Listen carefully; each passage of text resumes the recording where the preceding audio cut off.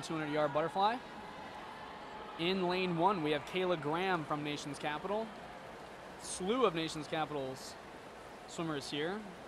Looks like 6 out of the 8 swimmers here are from Nation's Capital. In lane 2, Allison Kopak from Nation's Capital. Lane 3, Sydney Harrington from, yet again, Nation's Capital. Erin Quinn's your fastest qualifier from Nation's Capital with a 2:02.30. Just 100th of a second behind from this morning's prelims. That's Gabrielle Zhang, her teammate from Nation's Capital in lane 5. Sarah Boyle in lane 6 from Machine Aquatics. Phoebe Bacon, we'll see a lot of her. We've seen a lot of her so far this weekend. In lane 7. Yesterday, yep. And then that's Gabrielle Lopez-Ona from Penn Charter in lane 8. Yeah, expect Bacon to have the speed here, the early speed in the first 50. She did win that 100 butterfly last night, was great in the 100 breast, so we know she's got the speed.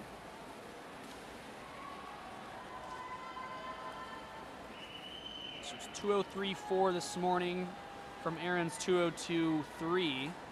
Yeah, the question is for her is never gonna be the speed. It's about hanging on. Hanging on, exactly. We'll see her in the 100 back later tonight, and probably when we're looking at 200s, maybe more of a 200 back, 200 IMer than a 200 flyer, which makes sense. Yeah, in terms of 200s, yeah. Those events translate, yeah, exactly, in terms of 200s, but you can't only be a 100 swimmer, and she knows that, but she's looking pretty solid right now. She was out in 57.18, Zhang right behind her, and maybe moving into the lead in the middle in lane 5.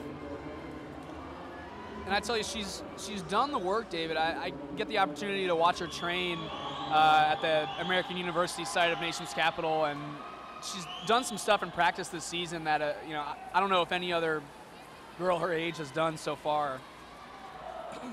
Ooh, but it's hurting a little bit. 32.0 there on that 50. As Zhang goes right by her, 128.77 for Zhang. Harrington in lane 3, that's Sydney Harrington moving up into second.